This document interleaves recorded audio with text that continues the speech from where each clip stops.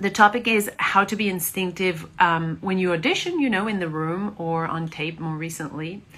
And, some of you might realize that you're much more instinctive when you're doing your neighbor's short film or when you're training by yourself than when you audition. And you might also notice that the bigger the opportunity, the bigger the audition, the project or the role, the less instinctive you might be. And at the same time, you do want to be more instinctive, right? The bigger the opportunity, the bigger you want your instrument to be, the most open that you want to show up. And yet, most people who are not feeling instinctive, and you might recognize yourself there, you might be feeling some nerves, some tensions. You might be feeling stuck, like all closed up and blocked, sweaty, like uncomfortable with yourself and like looking at yourself and not really being in the moment, not being present, definitely not being free. And you know that none of that is interesting to you in the experience of it, and none of that is interesting for your audition. You won't get booked if you're not instinctive. Instinctive meaning, you have an impulse and you can follow it. A line is thrown at you a certain way and you can flow with it. So you can just follow the moment and be really, really present and free and authentic. That's what instinctive is all about. It's very unpredictable. It's the reason why you got into acting, because it feels like freedom. It feels like you're here right now. You're in the present moment with no matter what you're feeling, you're here and you go with it. Right? That's why you got into acting. But that sensation of that high, that pleasure, that fulfillment of being really you, not pretending to be something else or a better version of yourself, as if there was a better version of yourself somewhere. So yeah, it feels horrible to not be instinctive, especially because you're passionate and you train a lot and you might invest a lot of your time and money for your career. And so when you have that opportunity, that audition or that tape, and your instinct goes, and your instrument goes, and you feel all closed up, it's just horrible. It just stinks. It's just like, bleh. It's so disappointing. Like you hate yourself afterwards because you're like, oh, I'm putting all this work and all this passion and all this heart. When do I close up? Why do I close up when they say action? Or why do I close up when I have a tape? It's like really, really irritating. It's the opposite of everything that you want, right? So I get it. And so I want us to look at actually what is really happening. So you not being instinctive and being all locked up and nervous and tense in the audition room or on tape is actually just a consequence of what is really happening, of the root cause of what's happening. And I like digging deeper and looking at the root cause, because what you usually think is the problem, in this case, I'm not instinctive when I audition, is usually just a consequence. So if you try to address that, let's say, okay, I'm not instinctive when I audition. Let's try to be instinctive. You won't solve the issue. The real issue is under that. You not showing up as instinctive is just a consequence, a symptom, if you want, of what's actually happening underneath. Okay? So what is happening underneath is that when you were born and when you were little, you came out all instinctive and free and authentic. You came out as you. This is you. This is your instinct. And then you got educated. You got formatted, programmed, wired to be good, to behave, to feel a certain way, to think a certain way, to, yes, behave, to have opinions, to fit. But none of that education, whether it came from your parents or from school or from the rest of the culture, none of that wiring and programming that came on top of you honored your instinct. None of it ever said, oh, you're angry, let's just go and be angry. Or you're sad, let's just feel into those emotions. Let's go, let's be interested in that. None of it said that.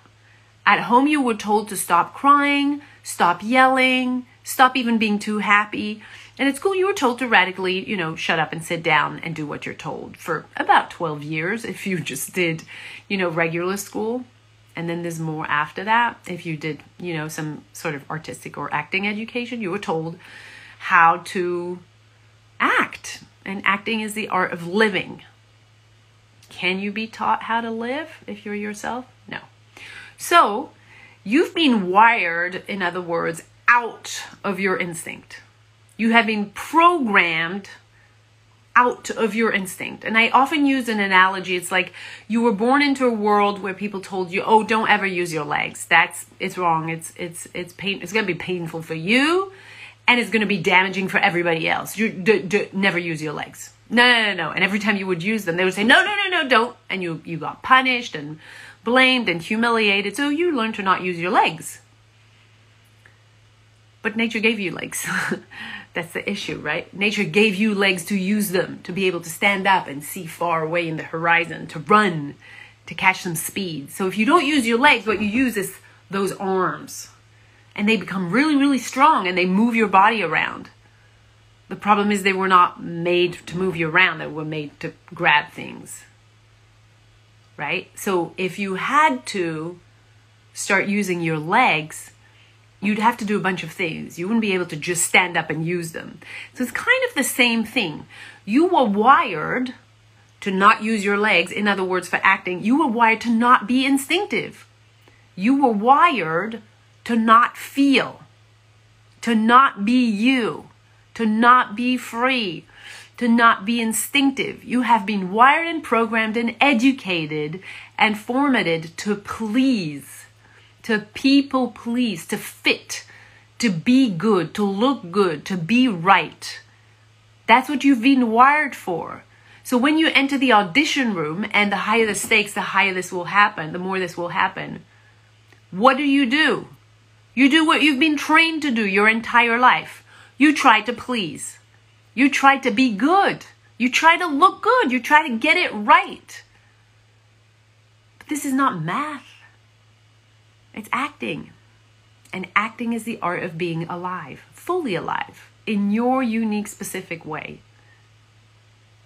So when you're trying to get it right, when you're trying to look good, when you're trying to not make any mistakes, you're not being fully alive. You're not even being. You're not here in this moment. You're in the next moment. You're in the future. You're in the result. You're trying to fake it all. Because that's what you've been taught to do. You've been taught and raised and educated and formatted and wired to not be you, to not be instinctive. You've been wired to fit, to please, to be like others. And when you did that, you got rewarded, you got loved, you got validated. When you didn't do that, you got punished and blamed and humiliated. So you learned your lesson really well. You were small, you chose. There was either I'm going to be humiliated and be exactly who I am, or I can be rewarded and pleased and, fed and gratified if I behave like they say. So you do that. But because you do that every day, who do you become? Not you. If you're not you, you can't be instinctive. So the work to be done for you to be able to be instinctive, meaning to be your full version and go with whatever goes through your veins in that moment because of the text, because of the moment, because of your partner. For you to be fully instinctive and surprising and satisfied and incredibly magnetic in the room or on tape, you have to undo those legs. Those arms, you have to undo all of that wiring. You have no access to your instinct. It's not that you have a problem with nerves or that you're stuck.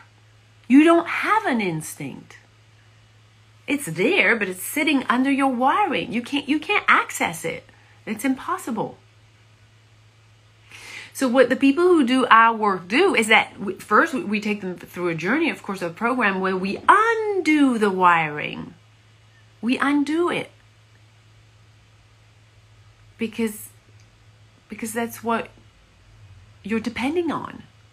Your people-pleasing mechanisms are super professional. That's all you do. You don't know better. That's where your oxygen is. That's where you've been told that your oxygen is. So that's where you go. You people please. You try and do it good. You try and do what they want, but you're not instinctive if you do that.